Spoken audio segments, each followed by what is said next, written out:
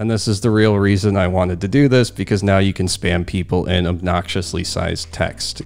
Hey everyone, today we're going to be doing something a little bit different. I'm currently inside my Discord server with, this is sort of where I test out my Discord bot, and we're going to be adding in the ability to add in some extra emphasis for some of our messages, because maybe we just aren't able to be as obnoxious as we would like to be in the messaging application. So this video is going to cover Markdown. Just adding some basic Markdown functionality into the app through Redcarpet. This is just a fun little exercise that sort of shows you how to do some extra stuff if you're interested with Rails. So we're going to start by going to Google and looking up the Redcarpet Markdown gem, and we'll click on the first link. I'll have a link to this in the video description.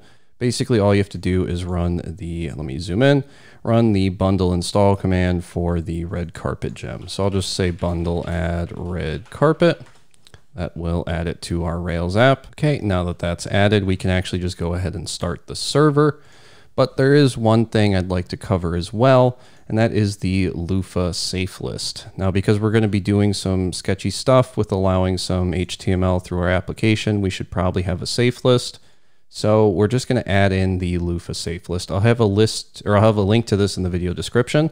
You can just come to this link and you can just grab the raw file, hit Control A, Control C, that'll copy it, and then we can add it into our application.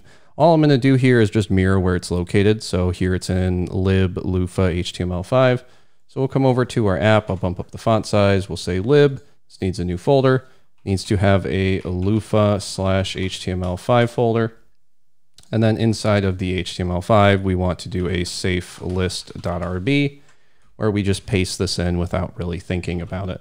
And all this list is, I guess we'll think about it a little bit, is it's just a list of things that you're allowing into your application. So here you have the acceptable elements, which are your HTML elements, like your anchor tags, your abbreviations, your buttons, your BRs. So maybe you want to allow those in. And if you don't want to allow something, like maybe you don't want headers or buttons, you just get rid of the headers or the buttons. You then have at the bottom a aggregated list for specific allowed elements or allowed attributes that you are allow listing. So in this case, our allowed elements are our acceptable elements plus math.ml elements and SVG elements. And if you collapse these, you can see these are the 3 acceptable elements right there, which are about, what, 70 different elements? I lied, 170. Math is hard. I didn't see this started at 50. So that's essentially all we're doing here, is we're just going to use these allowed elements to safe list some stuff. This sort of protects you from people trying to inject malicious code where if, someone was to click on a button and you just allowed them to insert whatever logic they want, they could put in a button that, I don't know, grabs your cookies and then sends them to the cookie monster.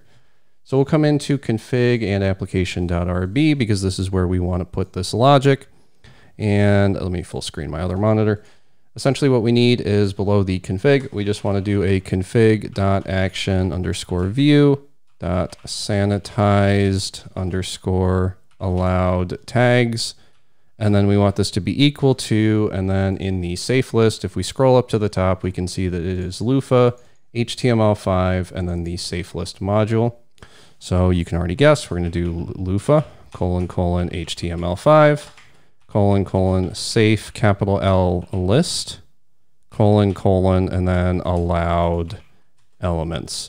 So that will give us our allowed tags, and then we need to deal with the allowed attributes. So for this, we'll say config dot, it's going to be action view dot sanitized allowed attributes, and this is going to be Loofah, HTML5, safe list, and allowed attributes. If we've done this correctly, when we now go to start the server, it should not yell at us, which it looks like it's not. But let's take a look at what happens if you, I don't know, forget to capitalize the L. You can save this, hit Rails S, and it will throw an error. And then right here, it tells you exactly what the issue is. Did you mean Loofah HTML5 safe list? That's why I'm pointing out the capital L, by the way, because this is totally what I tried last time. So then you can just fix it, try to run it again, and eventually it'll work.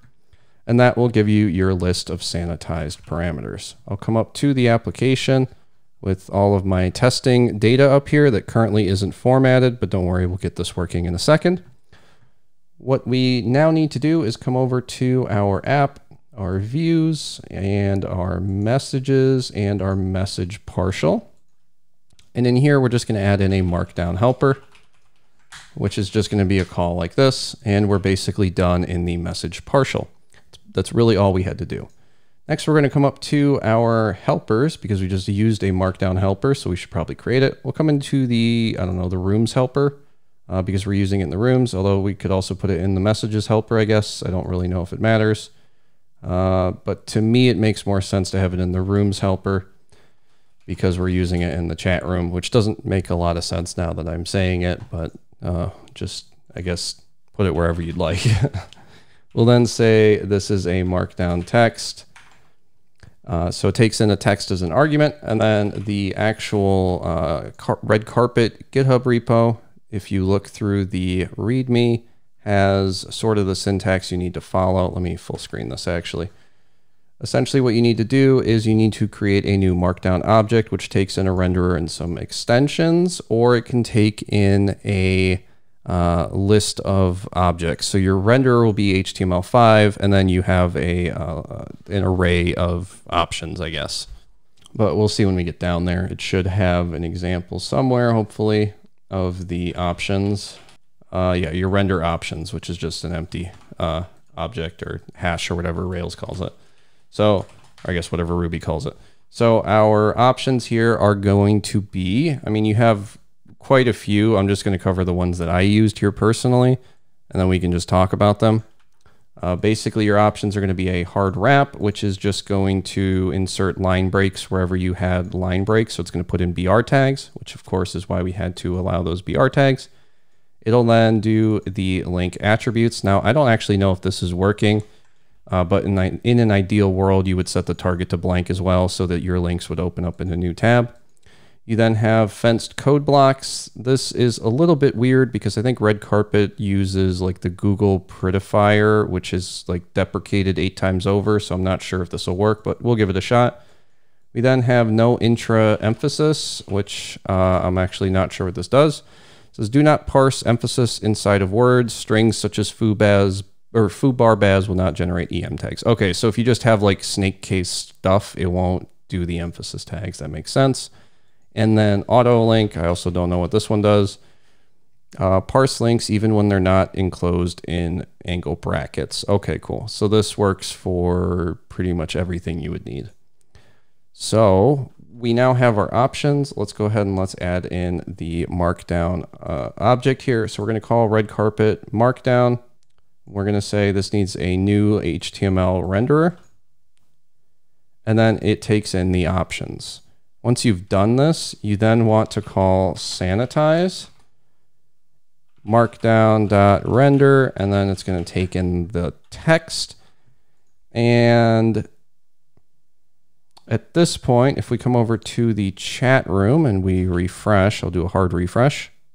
Okay, it really didn't like that. We'll go ahead and we'll test this. So let's try to do a emphasis. Okay, so that looks like it has been italicized. Let me scroll in a bit. Let's try to do a bold, emphasized more, I guess. That looks good. And now let's try to do a triple double. I don't know what that means, but we're just going to say sure. And that is italicized and emphasized with the bold. And now let's try the most obnoxious option, which is our headers. And this is the real reason I wanted to do this, because now you can spam people in obnoxiously sized text. You can, of course, shrink this, and it gets a little bit smaller because you have your 6 different header options. So if we come in here and we come over to elements and we click on shrinked, you can see this is a, if I zoom in, this is a H3 tag. And the one above it is going to be a H1. So that's all that's doing. Yeah, that's all I wanted to do. I just thought it'd be fun to come over to the John Doe message and just say, hello, John, and just spam him with massive text because we used to do that at work all the time. Yeah, that's going to do it for this video. Hopefully you got some value out of this nonsense, and I will see you in the Monday video.